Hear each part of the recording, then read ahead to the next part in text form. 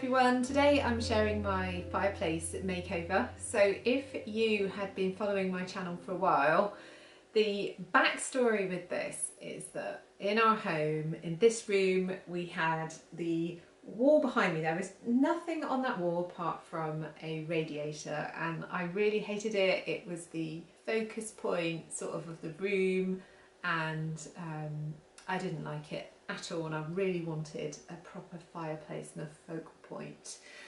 So last year we had the radiator removed and I bought a fireplace, and I have shared a video about how I painted it and replaced I kind of zhuzhed up the hearth and put some oak trimming around the side and things like that.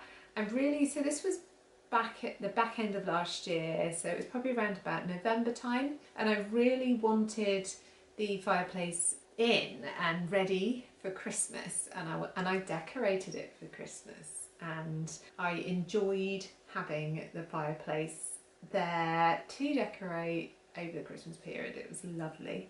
But almost as soon as I put the fireplace in, and it was never fixed to the wall, I just knew that it wasn't right. I knew that proportions weren't right, so it was too short and it didn't look right to me. So it had like semicircular type mouldings around the opening. I didn't like those. I felt that the opening was actually too small for the actual stove, and I wanted to make a really big change. I also didn't really like the hearth. I wanted the hearth to be the same level as the rest of the floor.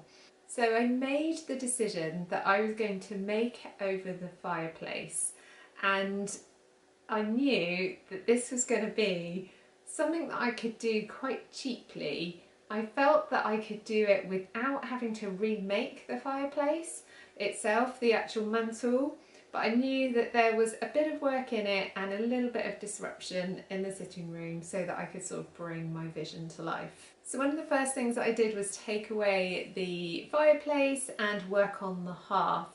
Now I chose some limestone slabs that I wanted to use for the hearth, and I set them, very, very simply with a small amount of cement. So basically the hearth stones were going onto a cement floor anyway, and I didn't want them fixed so that I would never ever be able to remove them, perhaps if I changed my mind or if we decided to change the flooring in here. So one day I would actually really like to put in a wooden floor in this room, so I sort of had that in mind.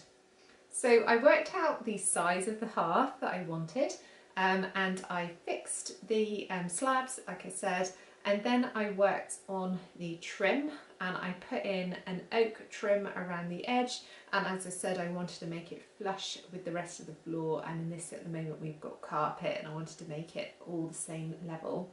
So to finish it off, I then grouted it, and I also put on a couple of coats of a protective stone sealant as well, which was supposed to bring up the colour. I can't say that it did a huge amount, but still it is sealed, so if I dropped any water on there or anything, or it became dirty, it's quite easy to clean it off. So the next step was to work on the fireplace itself, and I took it out to the workshop, and my workshop is really my happy place. And I took the fireplace apart, so I took the hearth off first, and I also took the back off, and then I worked on sort of like the two pillars, so the structure of the fireplace, and I made two sort of little plinth boxes, if you like, that were going to raise the fireplace up, and so I made those boxes and I secured them using my Craig jig. So I put in pocket hole screws so that I could connect everything together. I also put in some new trim, so I took off the old semicircular trim and I added some straight trim around the edge because I just thought it would look better. I thought the style would look better.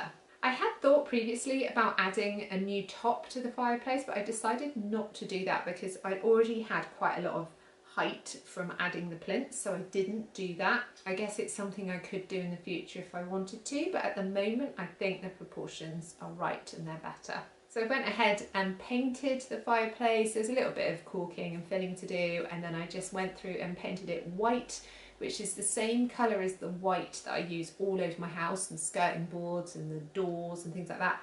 And actually that's a good tip, that if you are painting woodwork then and you're using a white paint, then use the same one throughout your house. It's so much easier if you want to go back and just do a little bit of touching up. If you always use the same paint, then it's so much easier and quicker to make those little improvements. So it was exciting the day that I brought the fireplace back in to see how it would work, and I was instantly happier with the size of the fireplace now that I'd made it bigger. And I wanted to put something on the back of the fireplace, the one what was the wall. Had a bit of a think about this because, to be honest, one day I would really like to have a real wood stove in here. I have got my electric fire, but I think having a wood stove is something that I've always wanted. So what I decided to do with the back, rather than tile it, because that was my thought to begin with, that I would use some sort of tiles on the back. Obviously there's a bit of work involved in that as well. What I decided to do was use a brick panel. So I looked into brick slips, but then decided on a brick panel, and it's made of polystyrene and it's made to look like bricks. So I just went through, I cut it the right size, and at the moment it's actually only fixed with duct tape. The reason for that is that, like I said, one day I might like to change the whole thing, and I didn't want to tile a wall and have that kind of permanency. So actually for now this works for me. I am thinking about painting the brick so that it's got a kind of like more of a lime wash look to it, but we'll see. I'm really happy with how the fireplace looks now.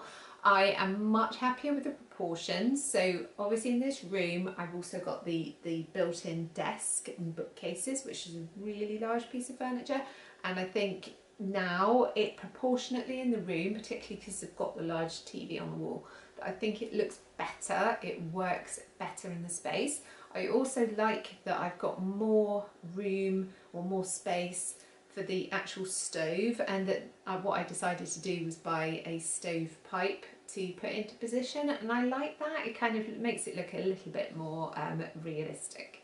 So I'm really happy and excited about the potential of how I can decorate the fireplace this Christmas. Now that I've got the fireplace in, I'm a lot happier with it, and I guess part of this video was that I wanted to encourage and inspire you if there are things in your home that you want to change. So up until probably about, I don't know, maybe 4 or 5 years ago, I would never have probably attempted something like this.